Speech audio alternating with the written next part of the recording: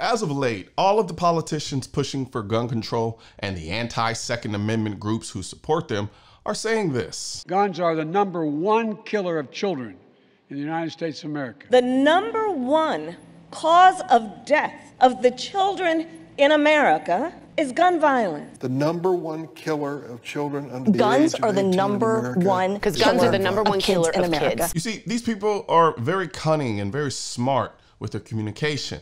They also understand if there is one universal truth, it's that when it comes to little kids, all bets are off.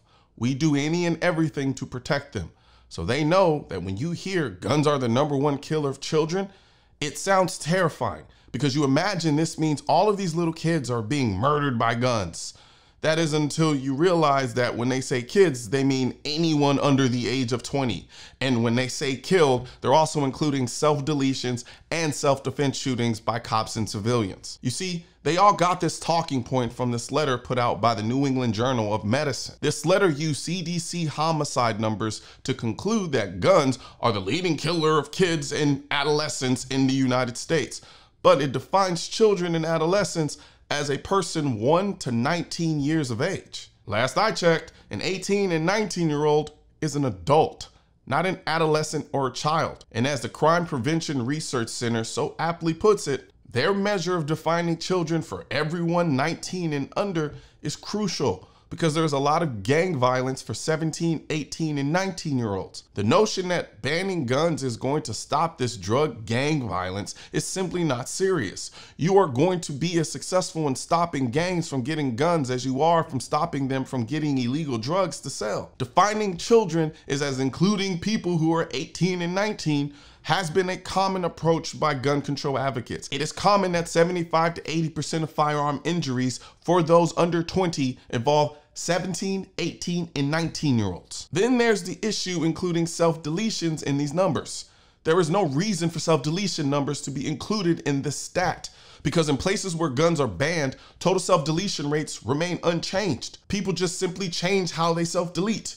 But they want to keep those numbers in there because by excluding firearm self-deletions, it would reduce the number from CDC by 30 to 35%. Then there's the issue of using homicide numbers versus murder numbers. Homicides include murder plus self-defense shootings from cops and civilians. It is brutally deceptive to include self-defense shootings in a stat used to justify restricting guns that people use for self-defense. So you're wondering, what's the number difference when you account for all of the deceptive definitions I just mentioned?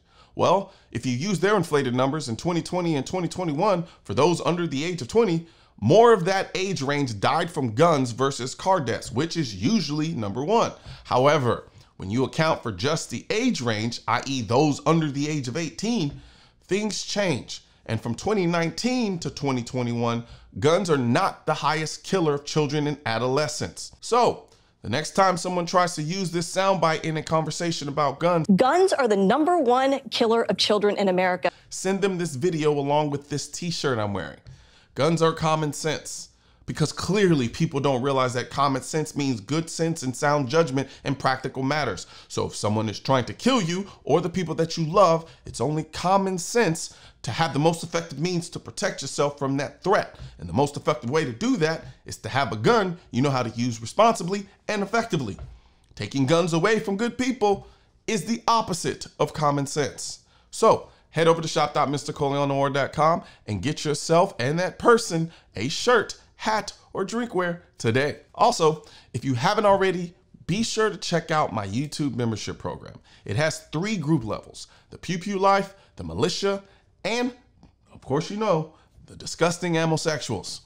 Each group comes with its own perks and benefits. So if you want to learn more, hit the link in the description section if you don't see the join button by the subscribe button. Because if you do, you can just hit the join button. But if not, just hit the link in the description section.